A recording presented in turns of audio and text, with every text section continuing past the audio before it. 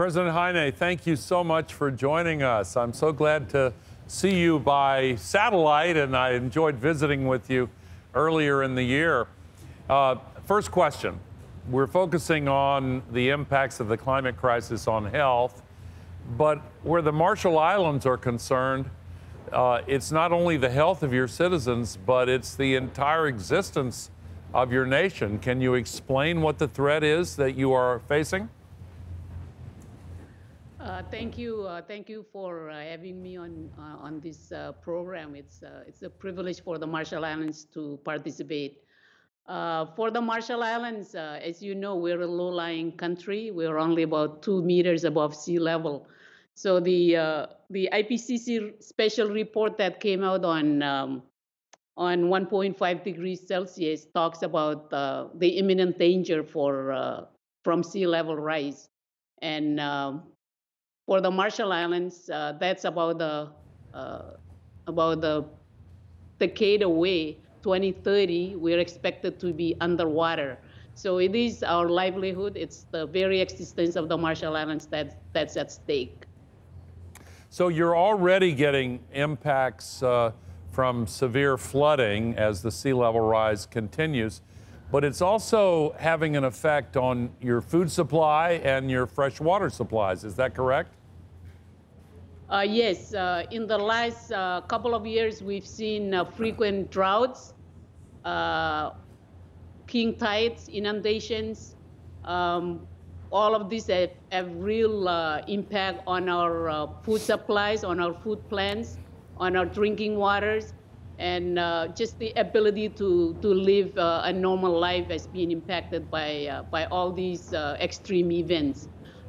It wasn't like this before, and we're seeing more frequent impacts, and so we're having to deal with health issues, with educational issues, and all of these are impacting lives of our people, especially on our outer islands where the droughts are mostly found, especially the northern part of the Marshall Islands.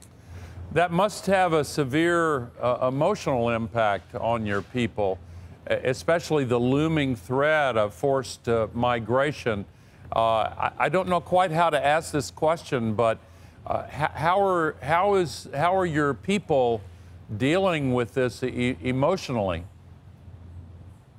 Well, you know, we talk about migration, and I think many people are moving across borders for various reasons. And it's understandable to see people migrating from one country to another, including from Marshall Islands to the United States. As you know, we have a compact of free association with the United States, and that allows for our people to come to the United States to live and work.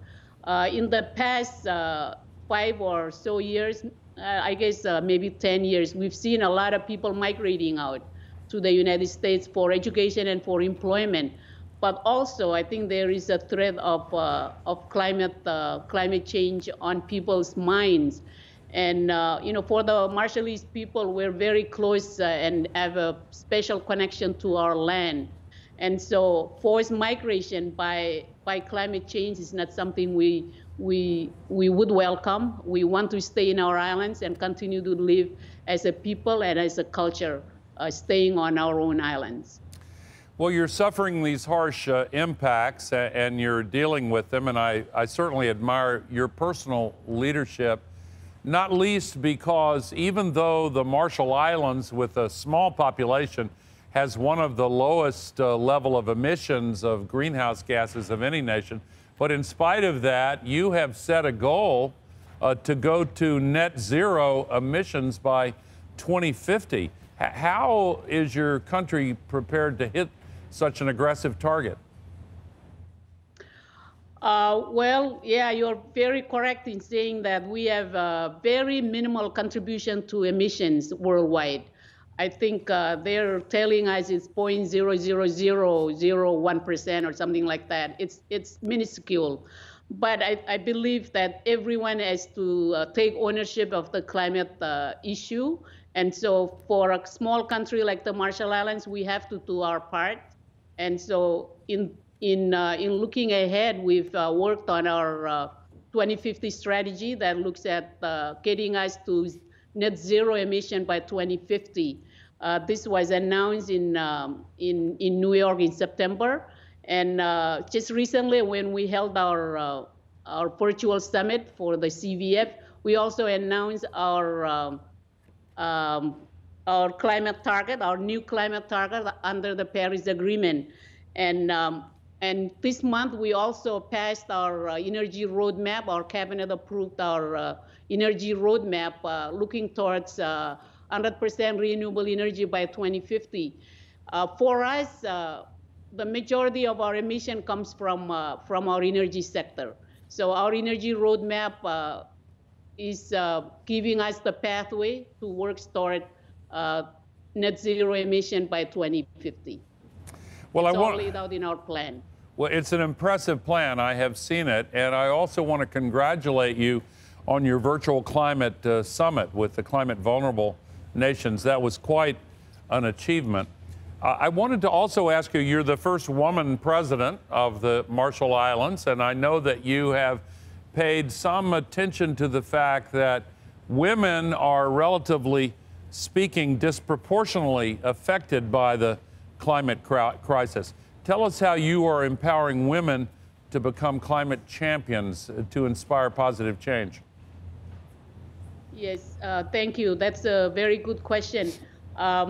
As you know, when we organize our virtual summit, we empower a group of climate champions, all made up of women leaders from the international community that have been very active in looking for climate solutions. And this group has kindly helped the Marshall Islands to launch the virtual summit. I believe that women have solutions. They're the ones that work with their communities, with their families. When there is not enough water, they're the ones that have to look for water, to look for food.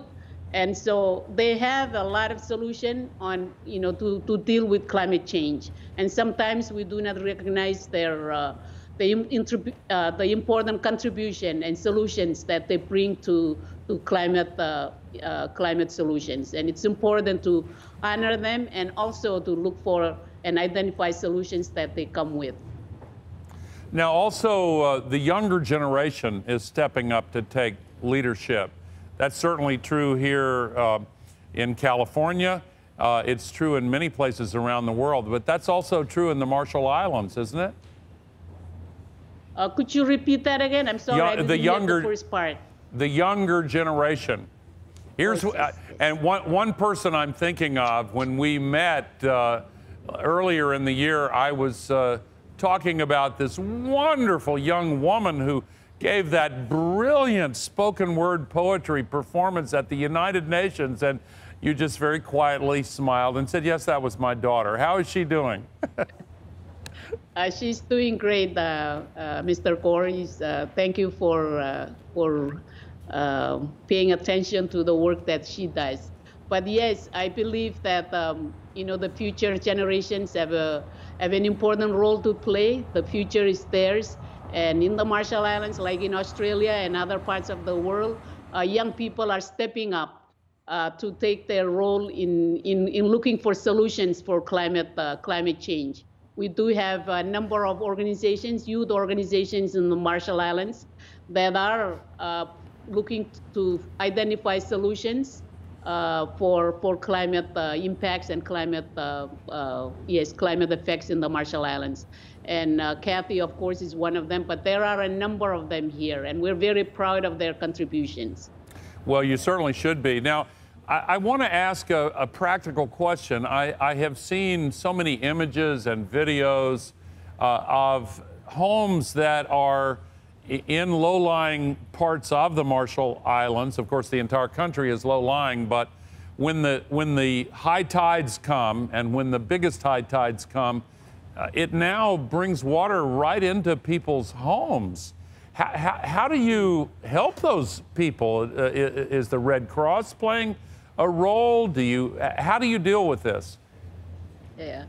Well, we have a very active Red Cross chapter that has just been organized about 3 years ago now. But they're doing a tremendous job of, preparing people, training our youth and our community people to be able to help other members of the community in severe, in times of severe impacts on the livelihood of people.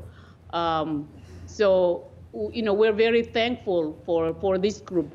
But it's a really important question for us because, as you said, when there is inundation, a lot of homes are washed out.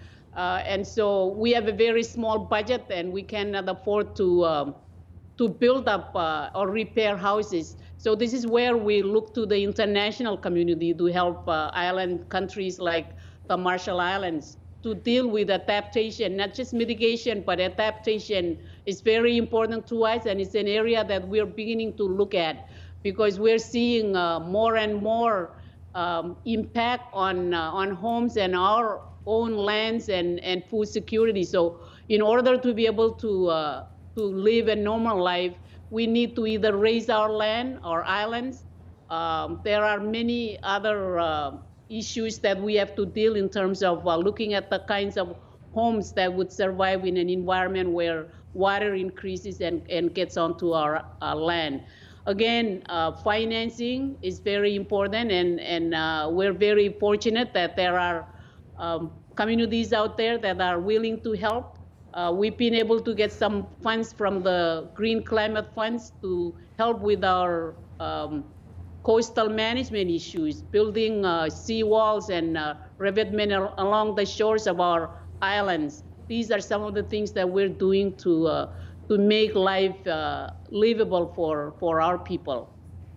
Well, I admire your leadership, Madam President, and your leadership in the international meetings organized by the United Nations.